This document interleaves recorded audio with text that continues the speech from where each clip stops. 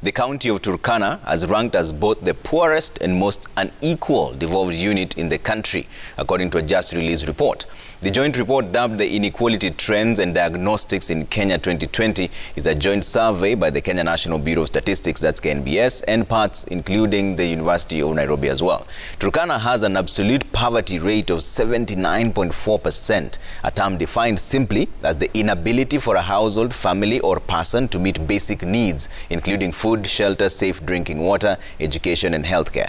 Mandera, Samburu, Busia and Garissa rank among the other top 5 poor, with an absolute poverty rate of 77.6%, 75.8%, 69.3% and 65.5%.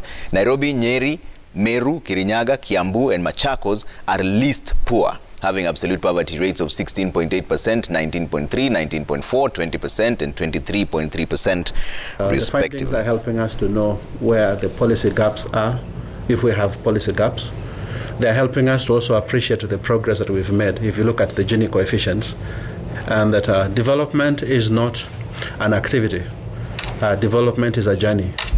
And the mere existence of disparities does not call for despair.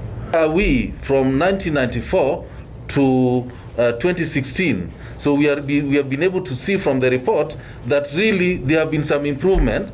A lot of improvement. It's only that we have not reached where we need to be.